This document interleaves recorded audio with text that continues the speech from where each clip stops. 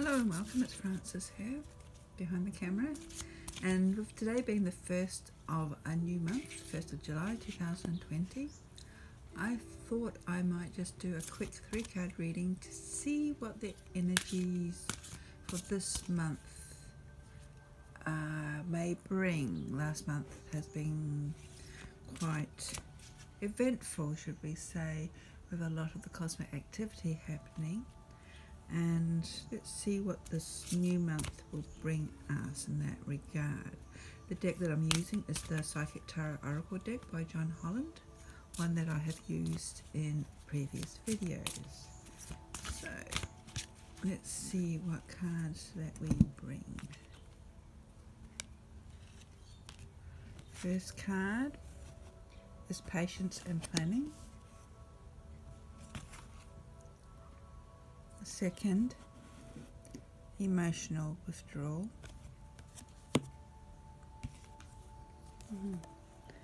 Third card, Harmony.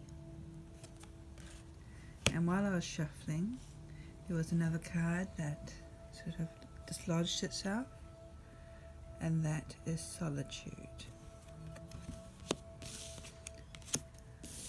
Looking at the first card, Patience and Planning, first of all, what ultimately jumps out at me, along with the twin pillars that in the Kabbalistic teachings can represent severity and mercy, is that around the pillars are 3 weather or seasonal patterns. We have the snow, what looks like snow. We have what looks like fallen leaves of winter or autumn, and rain. Either winter or spring with a green. I'm tending to think spring. Then we have this glowing sun-coloured circle right in the middle. So looking at the words patience and planning, it's like still time to sort of take stock of where we're going and what we've been going through. Also where we wish to head cosmically or weather wise. Here it's winter in the southern hemisphere. It's not exactly weather to draw us outside, so this is almost saying to me, go within the self, take the most of this opportunity.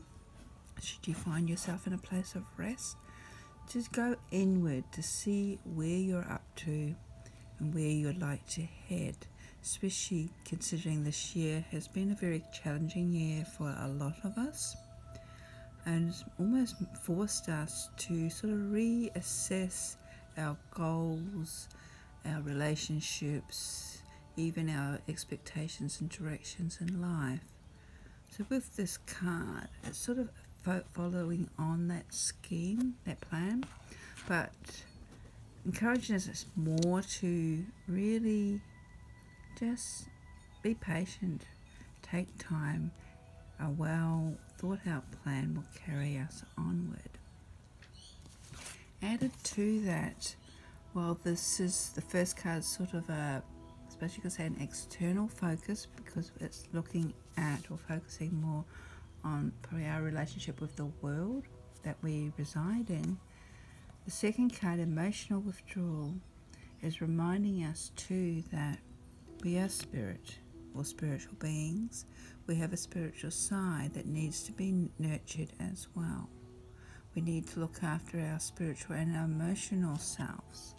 While we're being patient and planning, don't forget that we also need to take heed of our emotional well-being as well.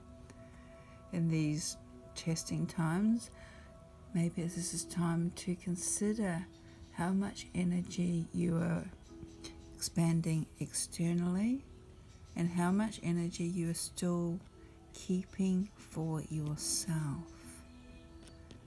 Maybe you find yourselves at a crossroads where you're wanting to make the most of life after all we've sort of already gone through half of this year, and it feels like we've achieved nothing. But what are we feeling on the inside? How are we actually coping? Do we still have that sense of peace? Do we need to find it again? And I think most importantly with the emotional withdrawal, it's reminding us that that is okay, to give us the permission to go within, because that will carry us forward. And when we take this time of patience and planning on where we're heading in the emotional withdrawal, that will give us harmony. Now, while this card may depict possibly a couple, don't forget there's harmony within ourselves as well, as our anima and animus, our masculine and feminine selves, as the Jungian teachings teach us, come into alignment. Also, harmony between our physical external self, our sort of extroverted self, and our inner introverted world as well, when we remember to keep that emotional withdrawal happening and looking after ourselves.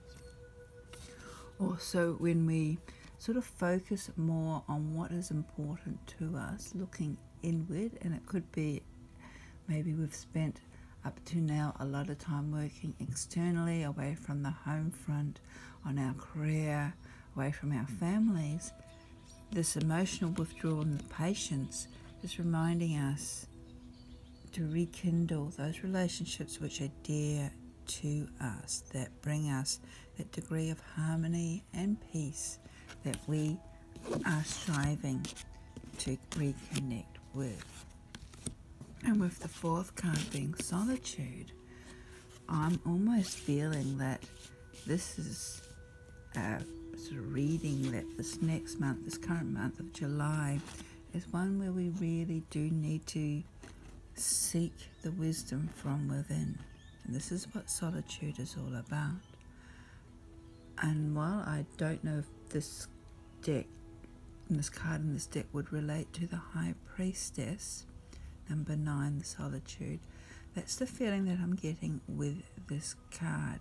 She's holding the sacred book. She's in deep contemplation. She holds the mysteries. We need to go within and trust our inner self, our intuitive being. And if we feel we're unable to that, well then remember our practice of meditation, relaxation, opening up, lighting a candle, and asking for assistance to whatever divine being or entity or even our higher consciousness that we align with. And it is this through the solitude that we will find the answers and the inspiration as we continue this journey that we're still heading in, which is still very introverted. So I hope that offers a little bit of guidance and assistance for this coming month. And take care. Blessings.